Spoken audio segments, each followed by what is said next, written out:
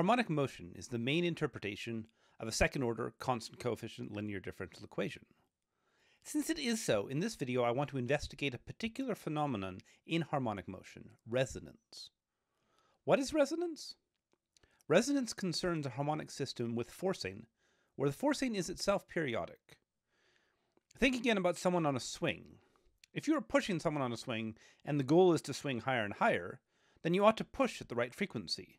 Finding the right timing for this is finding the resonance in the system.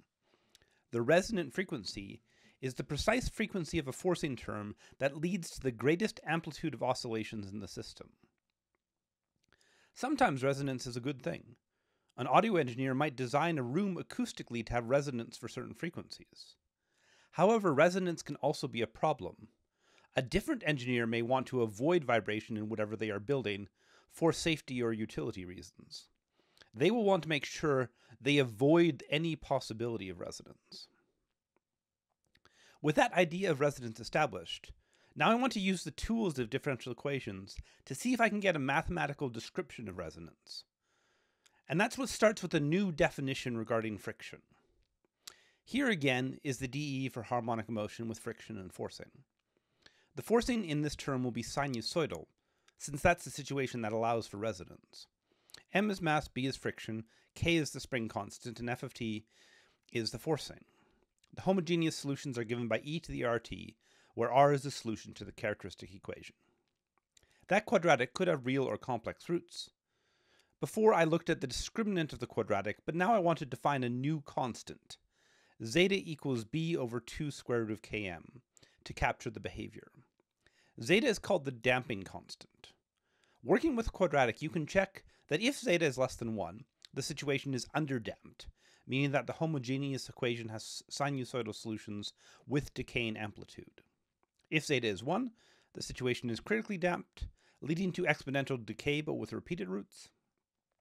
And if zeta is larger than 1, the situation is overdamped with exponential decay. Zeta nicely captures the different behaviors of the system.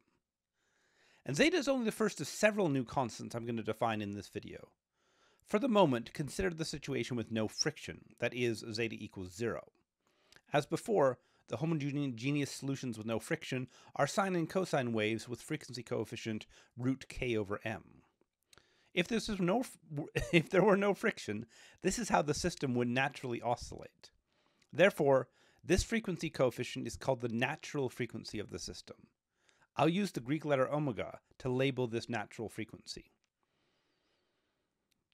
Then finally, I'll define lambda to be b over 2m. In the underdamped solutions, negative lambda is the coefficient in the exponential decay, so I'll call this the decay coefficient.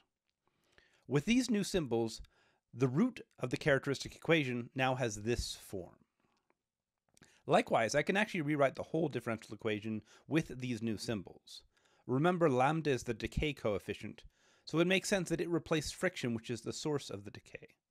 And omega is the natural frequency, which is the balance between the mass and the spring constant. I'll use this form for the rest of the video, and I'll work through 4 cases: with and without friction, and with and without forcing. The ultimate conclusion about resonance is in the last case, but working through the intermediate cases helps me understand what's going on in the last case. First, if there is no friction and no forcing, then these are the solutions. The system oscillates forever, with no friction or forcing to interfere. The frequency is omega, the natural frequency. What the spring and the mass will naturally do with anything to stop them or push them around in a different way. If there is friction but still no forcing, then this is the dE. Still no friction term, but a forcing term. I can solve for the particular solution. I already have the homogeneous solutions from the previous slide using undetermined coefficients. I'll skip the details, but this is the form of the particular solution, and these are the coefficients that result from the system. I'll assume for now that the natural frequency and the forcing frequency are different, so this is not division by 0. Then I have the particular solution, so I have the general solution by adding the particular solution to the homogeneous solutions. Now let me do this with initial conditions. I'll start the system at rest, no displacement and no initial velocity. Solving for a and b means evaluating y is 0 and y prime is 0, making them both equal to 0 and determining the constants. The first equation gives b equals 0, and the second initial condition gives this strange expression for a. If I simplify it down a bunch, this is the particular solution. It looks a bit messy, but I hope to understand it notwithstanding. Remember that omega is the natural frequency, and gamma is the forcing frequency. This is a combination of sine waves. I get a complicated waveform, and the amplitude depends on the two frequencies, as well as on F, the strength of the force, of course. This was the situation when the natural frequency and the forcing frequency were different. If they are the same, the steps in the previous solution don't work because of division by 0. I could resolve the system with different techniques, but I can also take the limit of this as the forcing frequency approaches the natural frequency. I can do this as a L'Hopital's limit, with gamma being the variable. After L'Hopital's, there is no more division by 0, so I can just evaluate. And the result is this expression. What has happened in this limit?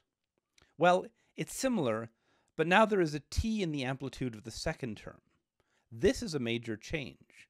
The previous solution had waves with fixed amplitude.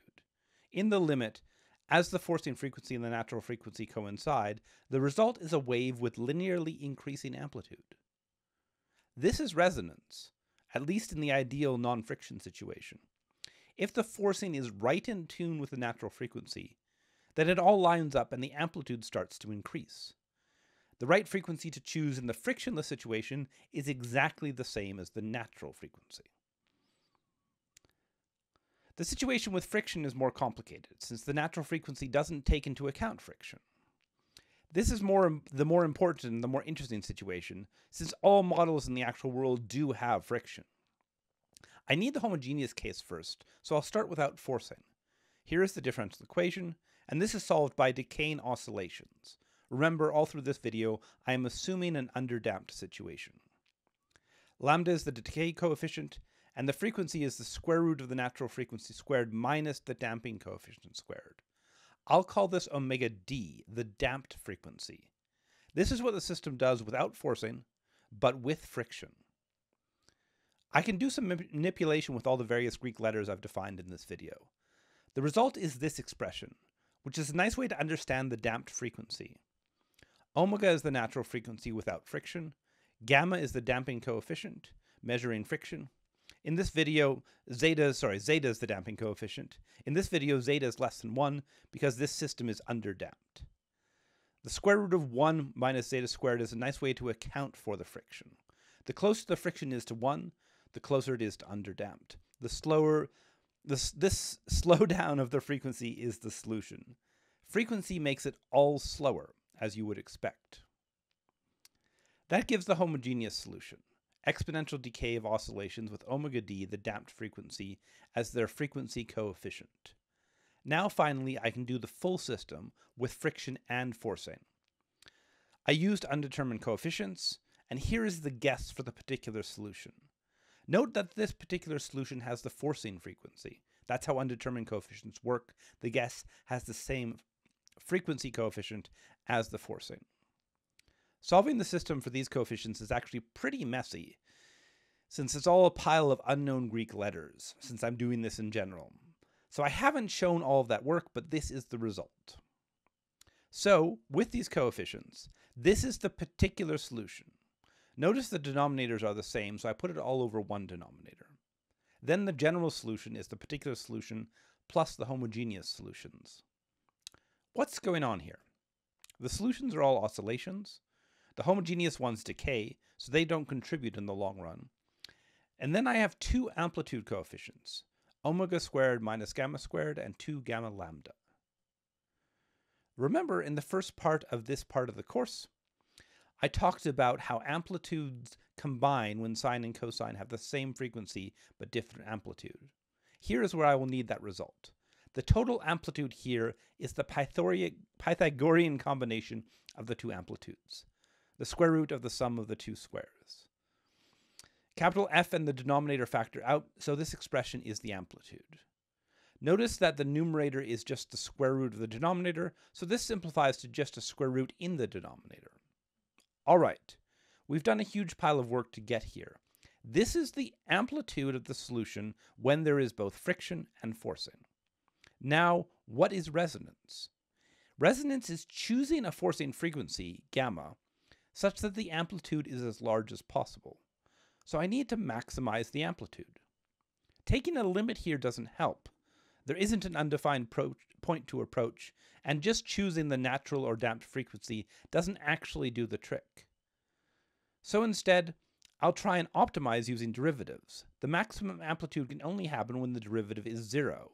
So I take the derivative of amplitude in the variable gamma, the forcing frequency, since that's what I'm changing, and set it equal to 0, and then I solve for the critical point, which must be a maximum here. The result of this is the forcing frequency of gamma equal to the square root of omega squared minus 2 lambda squared. All right, let me interpret this. The damped frequency is less than the natural frequency according to the difference in the square root. Friction controls this. The second form shows 1 minus gamma squared, and gamma is the damping coefficient, the piece that measures friction. Then I calculate the maximum possible amplitude of a forcing term. That maximum amplitude happens when the forcing frequency is this expression. This is almost the same as the damping frequency. The only difference, instead of 1 minus zeta squared, it's 1 minus 2 zeta squared. There are two things to notice about this. First, this is slower than the damped frequency. Unlike the frictionless case, where matching the natural frequency produced the growing amplitude, friction really does change the system. The resonant frequency is quite a bit slower than even the damped frequency, which is itself slower than the natural frequency. Second, there is a condition here. The previous square root always made sense for any underdamped system. Here, however, the 2 makes the square root more problematic. Now I need zeta squared to be less than 1/2, which means that zeta is less than 1 over root 2. Remember, zeta is the damping coefficient. Smaller zeta is less friction. So the friction needs to be quite limited to allow resonance to happen at all. Not all systems, even underdamped ones, even have a resonant frequency. And this again is important for the applications. If you are designing a system that doesn't want resonant frequency, i.e. a system where amplitude can't be maximized, you may have to add in enough friction to cross this 1 over root 2 threshold. If you do want resonance in acoustics or some other similar situation, then you have to limit friction to allow for it.